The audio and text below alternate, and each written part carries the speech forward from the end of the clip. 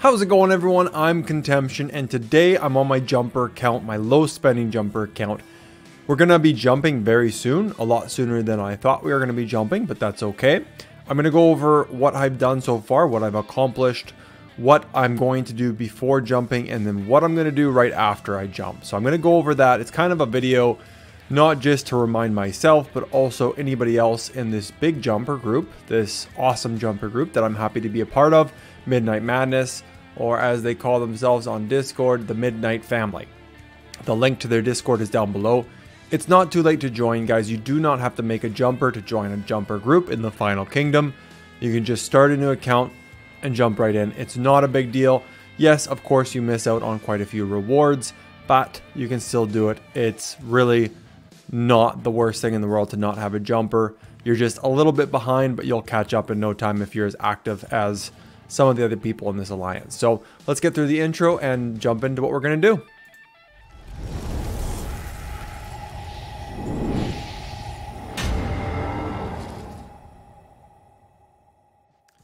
Okay, so where are we with the ever important fog clearing? We're doing pretty good. We're on top of all the high and medium caves that I've been collecting over the time. We'll show you that as well. Now for exploration, I should be above 50% by the time we jump. It's looking like tomorrow, which is Friday, that we will be jumping. It's not as much time as I would have liked. We're at 5 days, 18 hours left in my beginner's immigration. You get 10 days in total.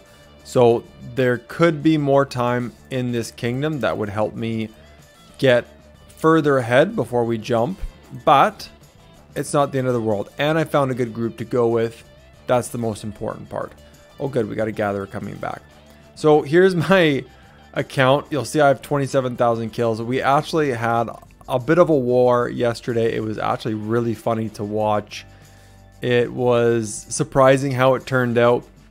We had a fight with this PHX alliance who got completely wrecked, and it was, I wish I could have recorded, and I'm sorry I couldn't, but I was not at home. It was really funny to watch. We had all of our T1 players out there fighting T2 and T3 players.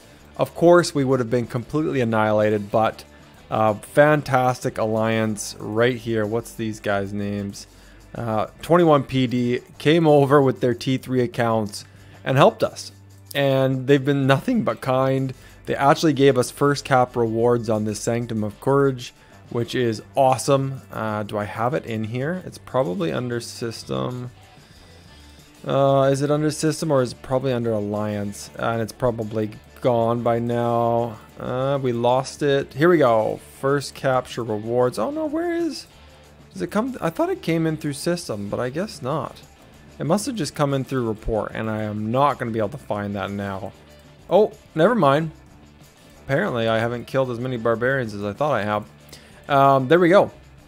Got a whole bunch of rewards, which was fantastic. So this alliance and jumper group knows what they're doing. They've got things down packed. It's fantastic to see.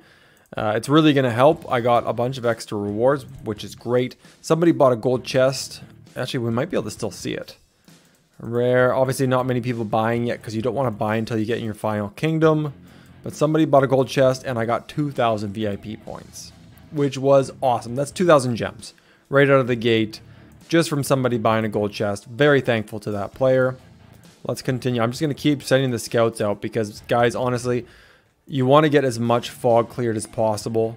I have quite a few level 2 cave chests from medium caves and level 3 cave chests from high caves. It's the names are quite weird, but that's the rewards you want to get. You don't want to get low chests, these level 1 cave treasures from low caves, because there's a cap, and I'm not sure what it is. I'm sure somebody out there knows exactly what the mechanics are, but there's a certain amount of chests you can get before Lilith changes anything you get to level 1. So if you open up, you know, probably 100 high level 3 cave chests, it all of a sudden caps it, and everything you get from now on turns into level 1.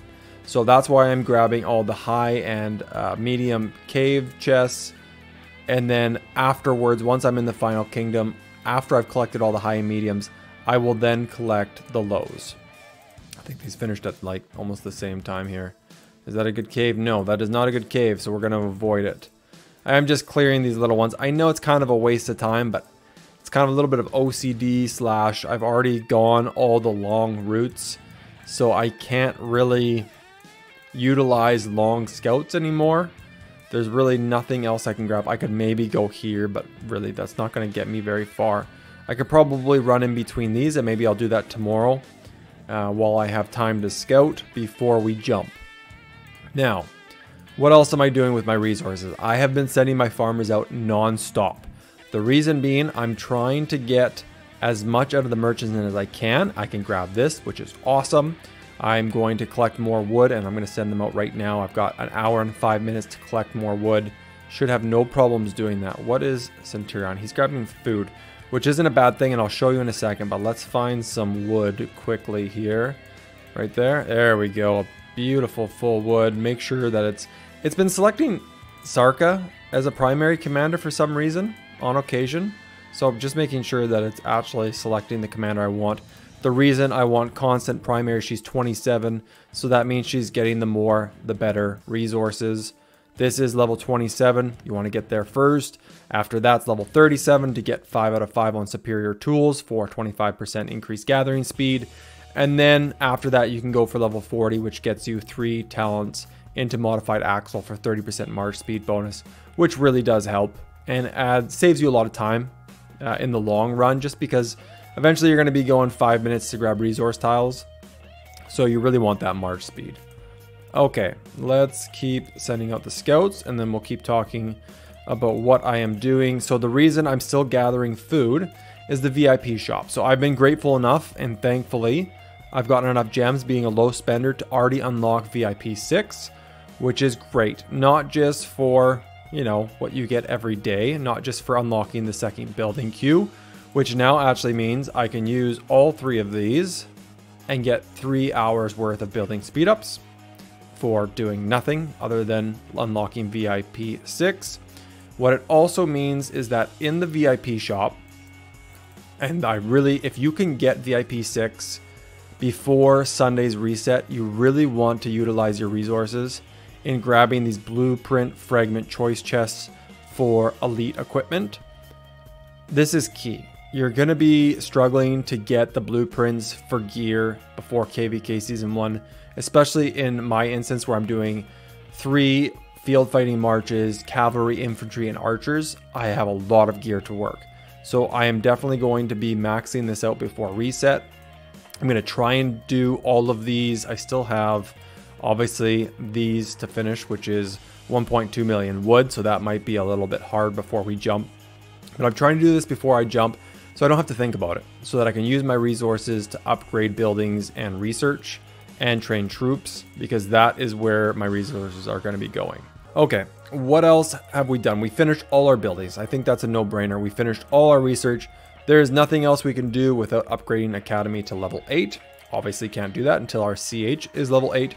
Now, if I have enough warning, and I don't think I'm going to, but if I have enough warning to upgrade this before I leave to use my resources that I have here, if I have them, if I can start this and say, I know there's about 4 or 5 hours until we jump, I can utilize my helps and the time in this kingdom to upgrade this before jumping, so that when I jump and reach the next kingdom, I only have 2 hours left, 3 hours left, even 5 hours left. I can save speed ups that way. So I'm going to try and do that. I don't know if it's going to work because I don't know the exact time that this kingdom's going to open, or if I'll be awake at the time. So I might just be waking up and frantically trying to jump, because I've heard, and it's been different for other people I've talked to, but I heard there's a cap for how many people can jump into a new kingdom. So whether it's a time of the first 4 hours or if it's a cap of like 500, I don't know. But I've also heard people say there is no cap. I've been able to jump a couple days after and there's been no issues. But that might just mean that not enough people jump to it. So I am going to be online as quickly as I can for when this next kingdom opens. It's going to be 28-26. If anybody wants to join us, of course, you're welcome to. If you're just starting a jumper now, we're in 28-21, you're welcome to join us. We have 3 spots. There is still time, you guys. It's not too late. Every minute honestly counts here. Resource wise, I had to spend some yesterday because we had war. Clearly, if you fill your hospital with T1, it still costs resources. So don't have as many as I would have liked, but it's not terrible. Speed ups could be better, but I haven't opened a lot of things yet. So these are just speed ups I've gotten through quests that I've opened that don't have resources attached to them, from dailies, from the events in here. Rise of Kingdoms obviously gives you quite a few, and the Books of the Covenant and research speed ups.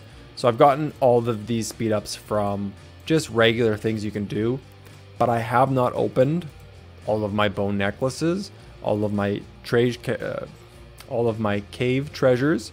I haven't opened up my gold keys or my silver keys. So once we get to the next kingdom, I'm going to open those up pretty much right away as soon as I'm able to record. And we'll see what we can get out of those. And I think we're going to be looking pretty good.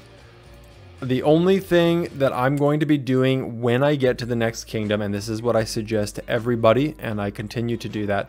Obviously, you want to make sure research is going at all times. If you are upgrading your academy, use speed ups. Honestly, upgrade it. Wait till you have max helps, because that reduces it by about 1% each time you get a help. So make sure that you get max helps before you speed this up. Grab a rune if you can. You're probably not going to be able to right when you get there. In a new kingdom, you have to wait a few days before guardians spawn. But like this is right here, you know, building speed up, just grab it. I know it's not a lot, but even 25-minute speed ups add up over time. But I always speed up this building so that I can make sure research is always going, because you don't want this to be building for 12 hours when you could have research going for those 12 hours while building something else for 12 hours. So I suggest you try to speed that up. I will be focusing on the main quests. That is 100% what I'll be focusing on. I'm trying to rush to CH16. I believe it's CH16 where you get the blacksmith. It's been a while since I did my free-to-play jumper account. I believe it's CH16. I want to unlock that as quick as possible so I can get material going, and then that's going to unlock the bundle you can get for Supply Depot, where it's like $5 to get 7 days worth of, I think it's 20 advanced choice chests for material. I want to get that. I have a lot of goals for equipment, like I mentioned just previously, so I really want to get that rolling quickly so that I can get gear going, because gear is going to be very important, especially for my Archer March. Hopefully the new Archer commanders are good. If not, it might be Herman and Kusunoki, but I'm hoping it's the new Archer Epic Commander and Kusunoki. I think that will be an awesome pair, hopefully. If it's as good as I've read and they jive well together and the talents are decent, then we'll see. Oh man, if it has a defensive talent tree, I'm going to be so stoked. It would be awesome. I would be really excited about that.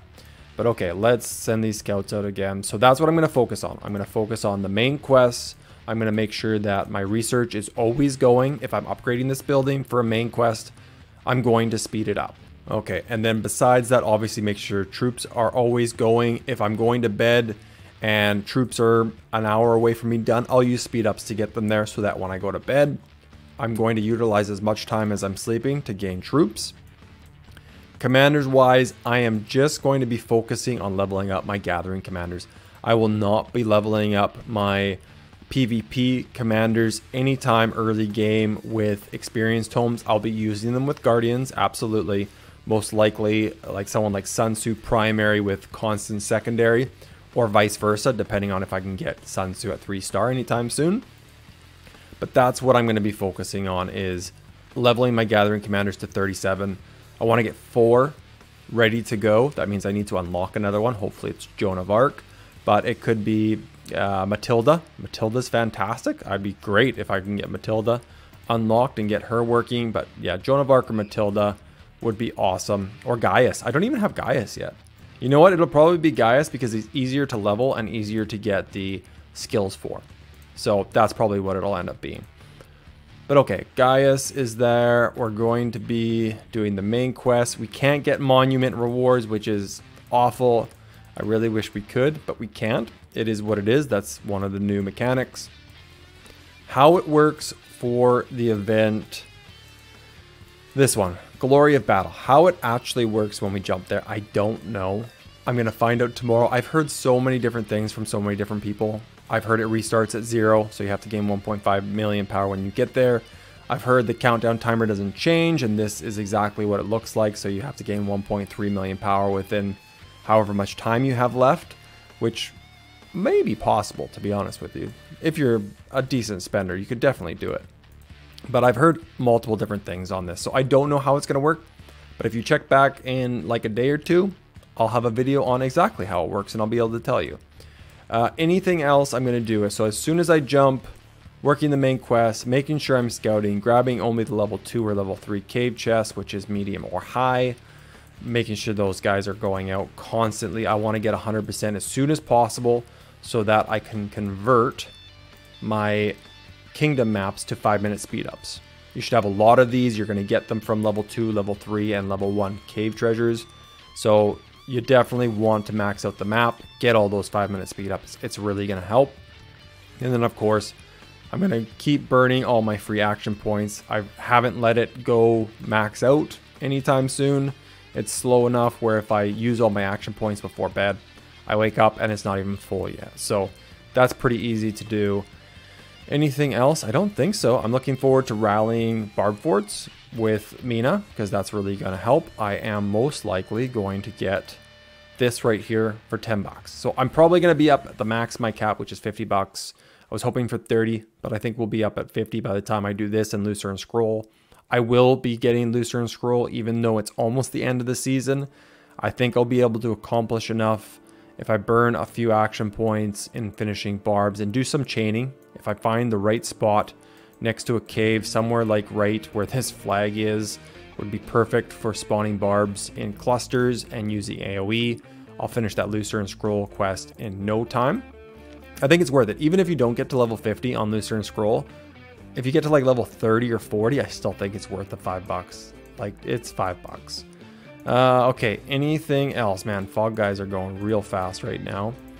Probably because I'm doing these small little chunks and that one didn't even need it. So I wish they would just get rid of that where you don't even have to waste time clicking it. But anyways, okay, is there anything else I should go over? I don't think so. I think that's it, guys. Follow the main quest. I would, oh, for research, you know what? Let's just touch research before we go. I'm not going to be working hard on military technology. Obviously, I want to follow the main quest, so I'm going to have to do all T2 troops, and same with T3. I'm going to have to unlock those over time to follow the main quest. That's a given. But I am 100% going for, again, and I did this on my free-to-play account, which is why I was able to be ahead of people who spent money on the game, is maxing out engineering and mathematics as soon as possible. I will always make sure those are up at the highest level they can be until they're level 10. And I say that because obviously your academy has to be up at a certain level to get it to 10 anyways. So I might be struggling with resources or speed ups in order to get to level 10, but I'm going to push for that as soon as possible. It helps in the long term. The goal here is KVK, not field fighting and hunting farm marches in zone 1 for fun. I'm not going to be doing that.